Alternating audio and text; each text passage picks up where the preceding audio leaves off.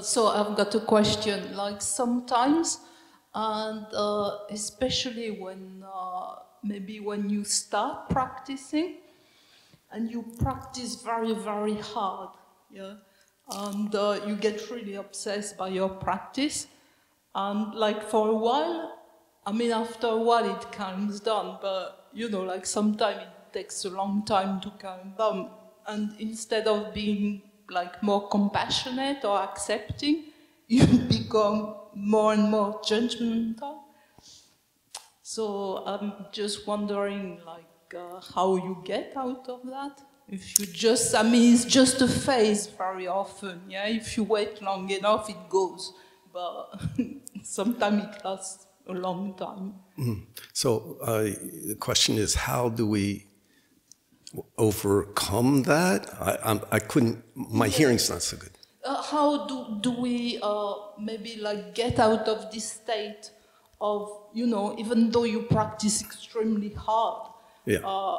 But out of this state of being somehow so obsessed with, I don't know if it's your practice or yourself, that you don't have much compassion or, you know, like this, this way of putting yourself back and kind of thinking, okay, you know, like calm down, just observe. Yeah, sure. When our Dharma is strong, our practice is strong, our demons, our karma's also getting stronger. That's one of the main challenges. And so sometimes when people practice strongly, and many times when we begin, we really make an effort, we're getting something from it.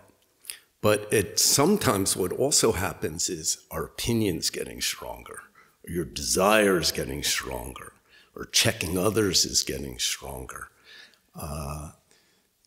That's when this commitment, this intention to overcome those things really becomes important. Because those are hindrances. And what's shocking is they come from inside. You know, there's outside hindrances, but the most difficult ones are the ones that come from inside. And just have to digest the teaching and try more. If you don't, and you start to have lots of opinions, eventually you'll cause a lot of suffering for others or for yourself. And that may return you to correct practice. So sometimes there's two ways in which people tend to stop and pull back. One is get comfortable. We overcome some of our suffering and it's like, oh, okay, things are good now. I can go out and fulfill what I want to do. And the other way is our opinions or our desires just get stronger and stronger. And those are two obstacles that appear.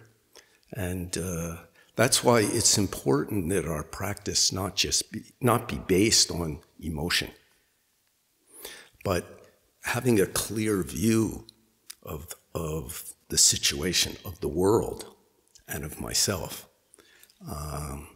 With sanims, Zen Master Songsan would often say there's two kinds of sanims, feeling sanim and correct sanim. Feeling sanim is, you know, I have some feeling and I just want to devote myself to practice and cut my hair and leave the usual route that my parents took, say, of getting partners, getting careers and things. Maybe I've heard some people go to some mountain and they say, oh, I felt such a connection with that mountain where there's a temple and I just want to live there. Or I had bad suffering and now I'm practicing and then I'm not suffering so much now.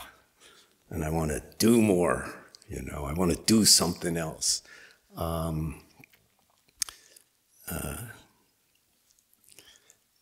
any feeling, any situation, even your body condition changes. If your motivation in doing anything, getting married or doing a career or something is based on feeling, when those things change, your direction's broken, whatever it is. But if you, like a correct Sunim, perceives this world, everything's impermanent, everything's suffering, and although if I look at myself, there's a lot of I, actually our true nature is non-self.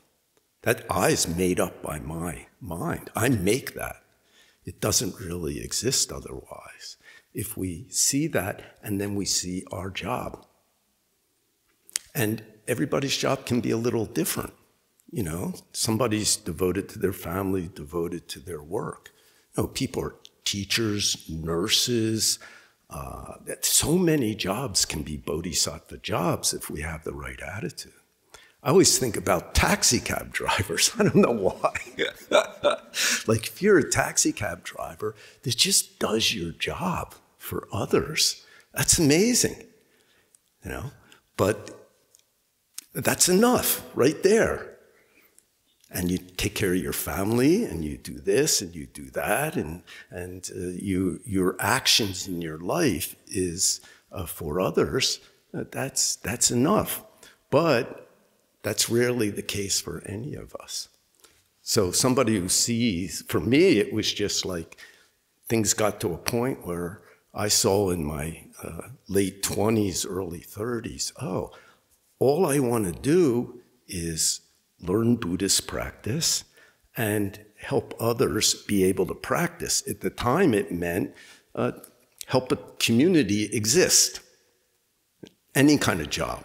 I remember once washing dishes and being all bummed out by it. And then I thought, I remembered the year after I was in college, I was living with two guys, and they were art students, and we had a double sink. And the way we would do our dishes is when both sinks filled up with dirty dishes, we'd wash them, I imagine young women didn't do it that way, but we were three guys. And it would take a few days, and then there's no more cups, no more plates, and then we'd wash everything. And I was washing dishes at Providence Zen Center feeling like, why don't we just leave them in the sink? These are deep sinks. Take a few. And then I thought, if I wash the dishes in my own apartment, it's just for me. But if I wash them here, I'm helping 30 or 40 people.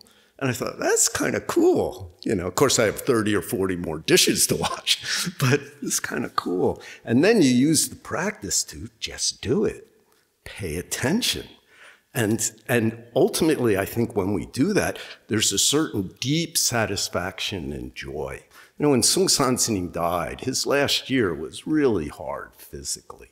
And if he thought about it, it was probably hard because, he loved teaching. He was really good at it, really, really good, so that he could connect with people everywhere he went, different cultures. He loved connecting with people from culture he had never met and try to, who are you? And who am I? Who are we? And then direction, giving direction, And then he couldn't do that. But when he died, I felt like he was smiling. I was with him when he died, and he looked like he was smiling. And I mentioned this at Hwagisa after they cleaned off his body so nicely, so respectfully. There was a cloth over it so you don't see him, which, I saw him all the time in the bath thing. But, a dead person you want to treat respectfully. And he was lying on this table, and we were going around chanting. And every time I chant past his feet, I'd look at his face, and it was like he was saying to me, I did my job. If you can die feeling like, I did my job, I did my best, I tried hard, let's see what happens next. That's amazing. That's incredible. That's true happiness and satisfaction. So even if your body's suffering or something, but you really have your direction clear and you're making that effort, there's a deep satisfaction. And that can happen in many areas of life. But can you extend it to every moment of your life? You know, basketball players, football, you know, Americans say soccer players, sometimes they're incredible. They kind of understand where each one is going without even knowing. And they you know, harmonize sometimes so well. But that might be the only moment in their life they can do that, you know? And can we do that moment to moment to moment? And if we have that intention, whether you're a Sunim or a layperson, there's no unemployment, you know? There's no, oh, there's nothing to do. There's always something to do. And it doesn't mean you have to get up and go around. I mean, I just took a nap for 10 minutes. Mandu I heard him outside my room. And then I hear this noise. My window is closed, but he had jumped up and he's like banging his head against the window while he's hanging by his claws, you know. His body's hanging down the side of the building. He's like, kind of like, open it already. You know? So I open it and he comes in, and then he decides there's a cushion in my room. He had never gone on it before. And he's looking at me, smelling it, looking at me, and I didn't do anything. So he climbed up, and then I went lay down on my bed, and I opened my eyes, and then he already had his eyes closed. So, you know, we took 10 minutes there. And that was the job. I was doing some mantra, and the next thing I knew, the alarm went off, you know, 10 minutes later, time to get up. And then he looks at me like, oh, do I have to get up too? So he stretched out, and I left the window a little open. He'll leave when he feels like it. So even when you're resting, how are you keeping your mind that moment? You know, that means there's always a path. There's always a clear and beneficial direction in life. And the biggest problem in the world now is people don't have a real direction. You know, people have a direction like, you know, I want to be number one, or I want to be this, or I want this or this. But that's just all temporary stuff. If we have this big direction, then we can use the temporary stuff according to whatever situation we're in or what your body condition is. You always have a real direction. That's amazing. So the same thing when these hindrances appear, you know. And one thing the six patriarchs said is, when you start blaming, you have to recognize that. And my experience is, as soon as I have this blame mind, I'm off. I know I'm off. You just have to catch it first. Whoa, because you're not keeping your own correct situation. I mean, maybe it is, do mantra. Why are you checking somebody? If you don't have the wisdom to help them at that moment, then practice more. Whatever that might be, practice more. And if you don't have the wisdom, then you go back to your practice, back to don't know, back to where is my hindrance? Where is my hindrance? Yeah, so that's what's challenging. And when somebody would leave, either because they got a little comfortable, and oh, that's enough, or because, you know, they started checking everybody and deciding, making lots of opinions about people, then sometimes we'd ask Santanim, oh, well, why this person leave? They're practicing very hard. And sometimes he would say something, but sometimes he would just say, more suffering necessary. So we will definitely lead ourselves to more suffering at some point if we follow that thinking mind.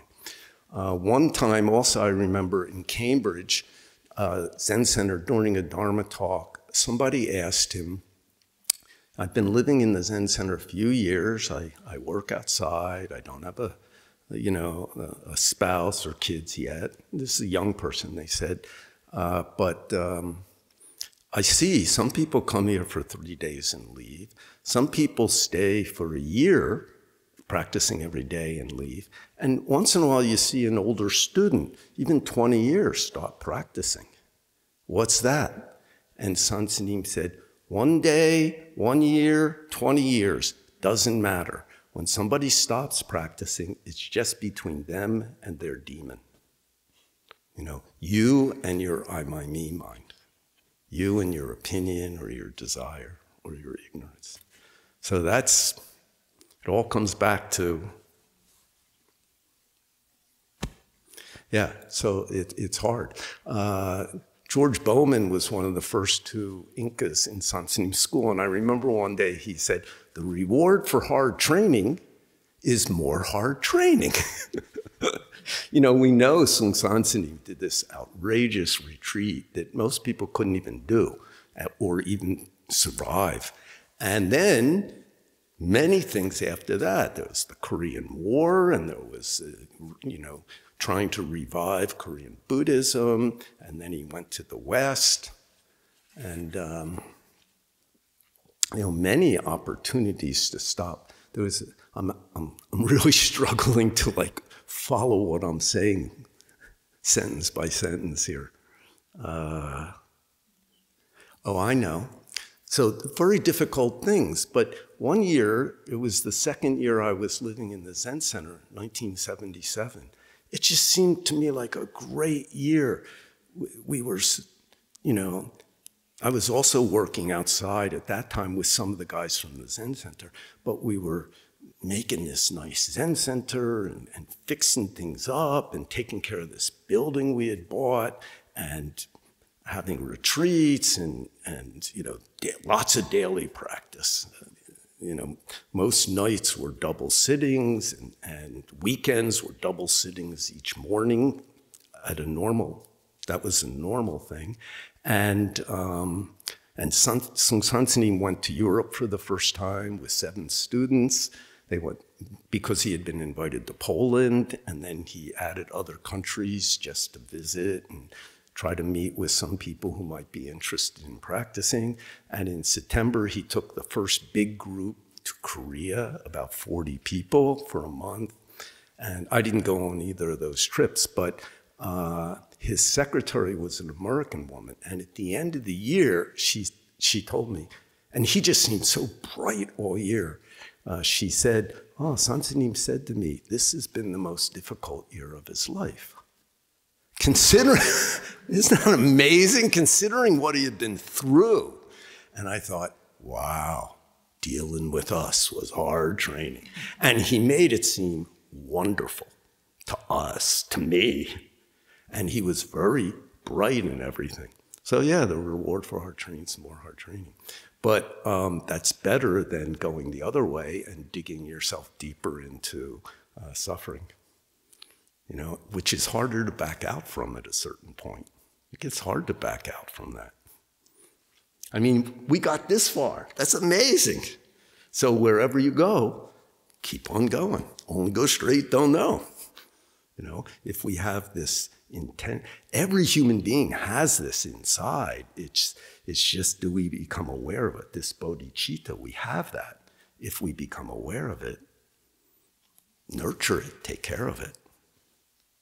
Yeah, so it's true. That's exactly what happens.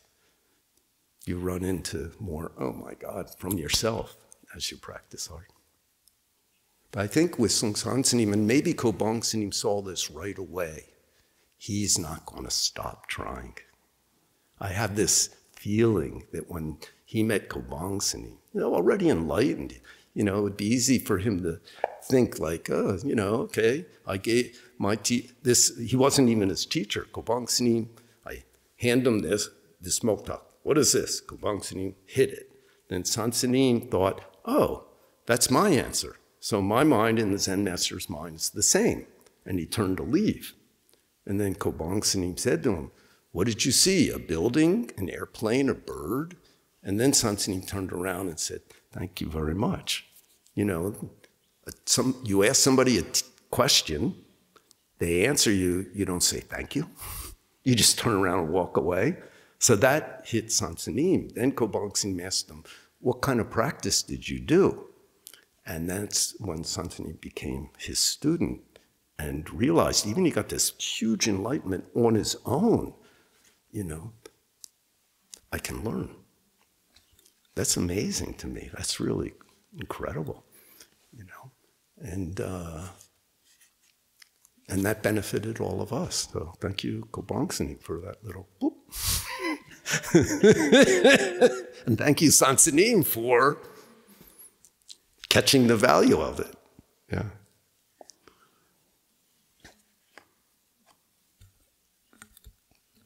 Since this is the last formal Dharma talk during Kyoche, we have a few more days of sitting. We have cleaning meditation, which the Hangwons have been doing all winter. We do a little bit every day, but soon we get to do a lot. That'd be so great. And I thought of one response also to a question that Sung Sansin gave in Cambridge Zen Center also. One man during a Dharma talk said, "Sir, I've been practicing for 3 days. Can you give me any advice to help my practice?" Then I remember Sansin said, "How many days?" The man said, 3. Then Sung Sansin said, "Too long." Then what?